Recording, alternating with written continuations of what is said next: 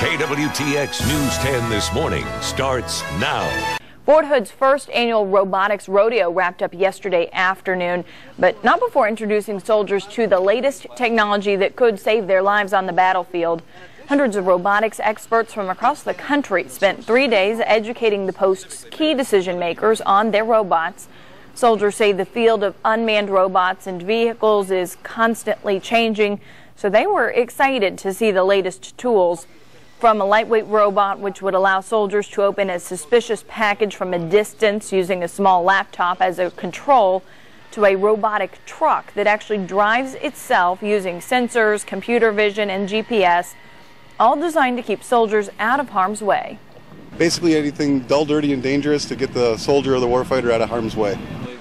Some of the robots featured at the rodeo are already assisting soldiers on the front lines, while others are hoping to get the go-ahead to begin production.